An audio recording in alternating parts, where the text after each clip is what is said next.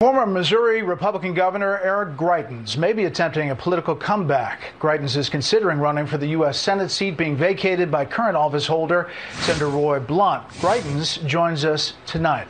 Sir, thanks for being here. Have you made a decision?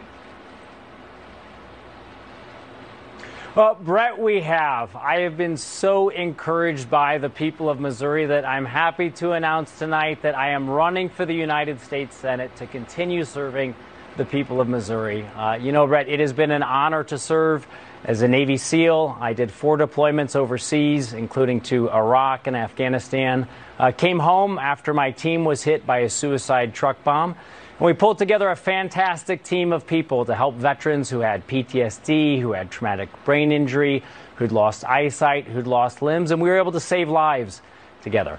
I was honored to serve the people of Missouri as their governor. We took on the establishment. We killed a politician's pay raise. We ended a corrupt tax credit program. And when Antifa came to Missouri, we stood side by side with our police officers, and we were able to restore law and order and defeat Antifa. And Brett, I think that now the people of Missouri need a fighter in the United States Senate. They need somebody who's going to go, as I will, as I'm committed to do, to defending President Trump's America First policies and also to protecting the people of Missouri from Joe Biden, Nancy Pelosi, and Chuck Schumer's radical leftist agenda. Yeah, so we're excited. We got a great grassroots team, and we're in this race.